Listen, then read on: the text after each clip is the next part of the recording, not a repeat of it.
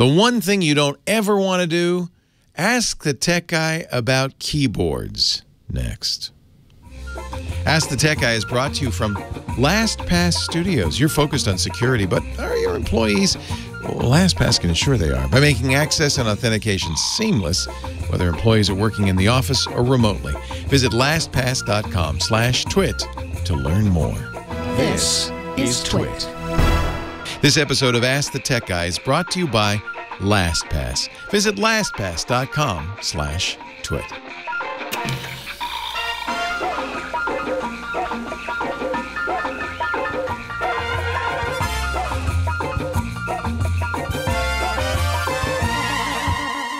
Happy Monday, everybody. Leo Laporte here. Time for Ask the Tech Guy. The Cop King in our chat room asked me the other day, what keyboard do you recommend? Well, I've got a recommendation for you.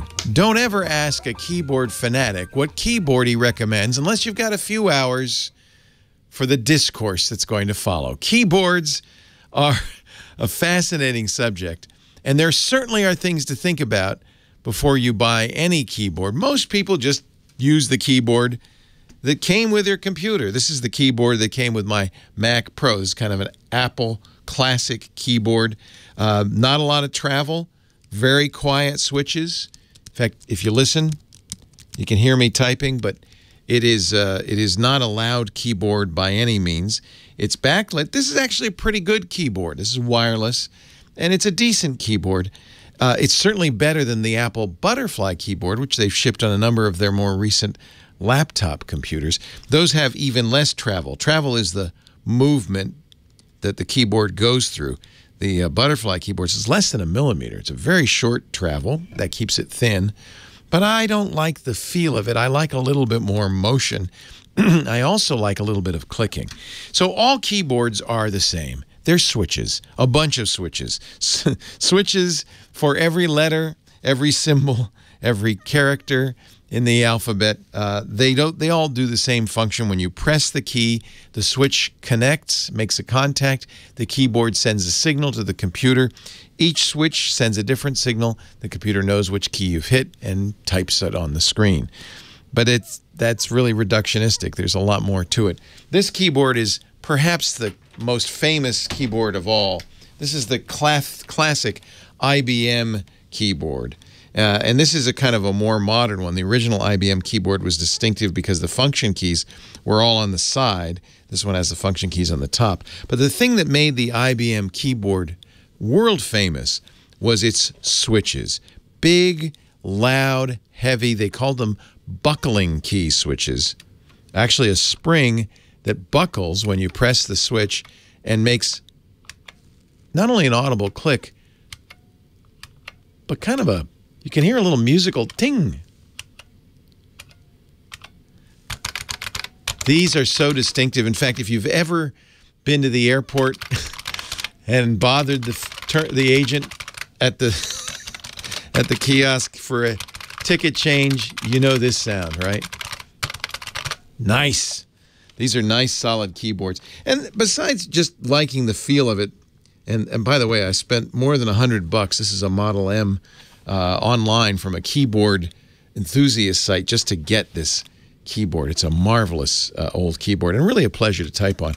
A couple of things that make these keyboards special. First of all, a lot of travel. These keys move several millimeters every time you push them. But also that feel, which is created by the buckling spring. It's unique. Nobody uses buckling springs anymore, but that was the feel and the style of the original IBM keyboards. And for many people, this is kind of the gold standard. Ergonomically, it probably is better to have your hand move more typing keys rather than less. Smaller movements, repetitive smaller movements, I think eventually can cause more carpal tunnel syndrome, more repetitive stress injuries. I like a little bit more movement, and if you can even move your hand a little bit as you're typing, I think that's better. But that's a personal decision. I'm going to show you some more modern keyboards. So that's kind of the range from the buckling spring of the IBM to the soft dome, plastic dome keyboard that most modern computers come with, including this one from Apple. If you do a lot of typing, you're probably going to want to do a little research and find a keyboard that suits your style and your feel. If you're in an office with a lot of people, you may not want a big, loud, clackety keyboard. Certainly when I'm on the air, the last thing I want is a big, loud, clackety keyboard. In fact, this is the keyboard I use on the air. It looks a lot like the Apple, but it's from one of our sponsors, Matthias, which makes keyboards. They're keyboard fanatics times 10. But this is a nice keyboard with a nice switch, soft dome, so it doesn't make a lot of noise. That's good for when on the air. I don't want you to know I'm searching for the answer to your question on Google. It has enough travel and a soft enough landing. You know, the landing is important too. One of the reasons people don't like, including me, don't like the butterfly keyboard from Apple is it almost feels like you're stubbing your fingers. It has such a harsh landing. They've actually fixed that in later versions of the Butterfly. Butterfly 2 actually has some soft plastic at the bottom, so it is a little bit more cushioned when it lands. This is a good keyboard, very usable keyboard, but if I weren't on the radio, I'd want something that's a little bit louder. And now there are two companies that make keyboard switches that are popular these days. There's the ALPS keyboard switches. This is another Matthias, an ergonomic keyboard that comes with ALPS switches. And these are probably the closest to the old buckling spring keys. They're a little softer in feel, not quite so clacky, but this feels pretty good. And this is ergonomic because it's split. You can arrange it so that your wrists are not at a tilted angle. They're straight on from your arm, and that's considered to be more ergonomic, better for carpal tunnel. This is a nice keyboard, and if you like a lot of travel, big keycaps, and a somewhat of a clicky feel, I think this is very nice. Those are the ALPS switches, but by far the best-known name now in keyboard switches comes from a German company called Cherry. And you'll hear about Cherry MX switches in a lot of keyboards. They have a great many of them. They all have different names to designate how they work. There's tactile, in other words, a good feel, but they're not clicky. Cherry brown, clear, and tactile gray. There's tactile and they're clicky, which means they are noisy. That's the clicky ones are the blue, white, and green. You can even, and my old friend Alex Gumpel used to have, you can go on Amazon and buy keyboard testers that will have all the Cherry switches. There's also red, silent, red, speed, silver, nature, white, black, silent, back, and linear gray. you can get a keypad that has different switches for each key to get a feel for it, and that'll help you. I've used a number of keyboards that feature Cherry keys. This is I think a very nice keyboard that was recommended to me by my friend Andy Anatko. This is called Das Keyboard. And the main reason Andy likes it, and I like it too, is it has some nice controls. It has, there's some other features you can get on a keyboard like a volume switch and special dedicated buttons for music. But this also has nice Cherry keys. I'm not sure I remember which ones, but you can tell they're clicky. I'm going to guess these are probably Cherry greens, maybe Cherry whites, but they feel very nice. Now, I'll show you really, this is probably my favorite keyboard. These are keyboards designed for coders. It's called the Code Keyboard from a company called WASM. You can go to codekeyboards.com. I'm sorry, WASD, right? WASD, which is the keys used to move your character around in Doom. The WSD keyboards feature Cherry switches, but these Code keyboards are completely customizable. And in fact, I have two of them, one for use on the air and one for use off the air. See if you can tell the difference. This is one of them, and this is the other one. You hear that click? Yeah. These are the clicky Cherry keys. These are Cherry greens. And I think these are actually my favorite. If you don't mind sound, if you want the best feel, the one most like the original IBM, they have actually a little bit of a tighter sound. The IBM, I have to put the mic next to both of them. You can you can hear it. Let's see here if we can do this. This is the IBM. It feels somehow a little more rattly, a little looser. This is the cherry green. Let's put it up here. This is the cherry green. I love that click. Just love that click. So the reason I have 2 code keyboards, well, can you guess? It's pretty obvious. This is the one for the on-air use. It's got a great feel, a lot of travel, but not clicky. But when I go home, and it doesn't matter if I make a lot of noise, this is the keyboard I do almost all my keying on. This is a great keyboard, my current favorite, the Code Keyboard from codekeyboards.com. These are not cheap. These cherry switches are not cheap. But boy, I love the cherry green switches. And the clickety.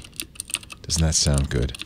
So, Cop King, to answer your question, it depends. Do you need it to be quiet? Do you mind that it doesn't have a lot of travel? Do you want a nice soft landing? Then maybe something like the Apple keyboard, the one that comes with their iMacs, or the Matthias keyboards, because they're very much like the Apple keyboards, but they have a broader variety of features. For instance, this one has colored backlights and so forth. Those feel good. They're easy to type on. They're light travel. They're the keyboard most of you are using on any modern computer. You can go spend hundreds of dollars and get a really clicky, buckling keyboard, the old IBM style. My favorite, though, I have to say, is this Code keyboard with a nice click, a nice feel. And, you know, maybe it's just psychological, but I feel like I'm more accurate on a keyboard that has more travel and has a louder feel. I just feel like I know that I've hit that key when I hear that click. There's lots of other things you could consider. For instance, do you want a 10 key or a 10 key list? The 10 key my wife likes because she's always using Excel and doing a lot of numbers. She's our CEO. I'm just a writer. I don't do a lot of numbers. I don't need the big 10-key keyboard, so I do 10 keyless. Do you want backlight? I think backlight's nice if you type in the dark. If you're never in the dark, you don't need backlight. How far apart the keys are, the key pitch, that's also relevant to your accuracy. Generally, that doesn't come up unless you're on a laptop where space is an issue.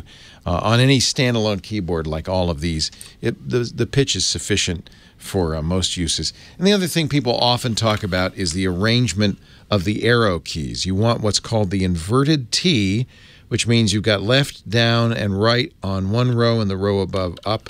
It's an upside down T. I think all of the keyboards I'm looking at, including the ancient IBM, have the inverted T for arrow keys. You want a big shift key.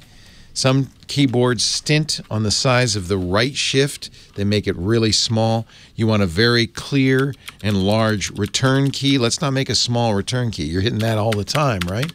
And I also personally prefer to have dedicated page up, page down, home, and end keys. I use those to navigate through pages. This Code keyboard does have that. I think this is a perfect layout. And of course, it goes without saying, any keyboard that doesn't have an escape key, well, you're just not going to want that. How would you use Emacs and Vim, right? This is a beautiful keyboard, one I use every single day at home. I just love it. So there is the answer to your question. Get the Code keyboard if you want the keyboard Leo uses. And if you really want a nice keyboard, get it with the Cherry MX green switches. Those are really nice.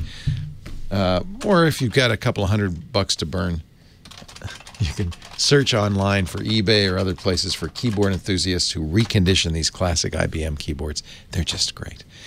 Everybody's got their own particular flavor. It's just nice to know what's out there and to know what the choices are. And maybe you should get one of those cherry testers that has all the keys on it so you can see what the keys feel like. It's kind of hard to describe. It's a lot easier if you can try it yourself. Our show today brought to you, as always, by our friends at LastPass. LastPass can help you manage identity and promote good security behaviors Especially now while your employees are remote, that's especially important. You want your employees to have secure password storage, of course. LastPass gives them their own vault for storing every app and web login they use, so they'll always have their passwords with them and can gain access from anywhere, from any device. Working remotely should add convenience, not frustration. Rest easy knowing that your business is secure with LastPass. Visit LastPass.com/twit to find out how they can help you. That's LastPass.com/twit. And that's Ask the Tech Guy for this week. I'm sure you might have some things to say about your favorite keyboards. You can write to me and ask questions, too, at AskTheTechGuy@twit.tv. I'm Leo Laporte. I'll see you next Monday. Have a great week. Bye-bye. Stumped on a nasty tech conundrum? Email AskTheTechGuy@twit.tv.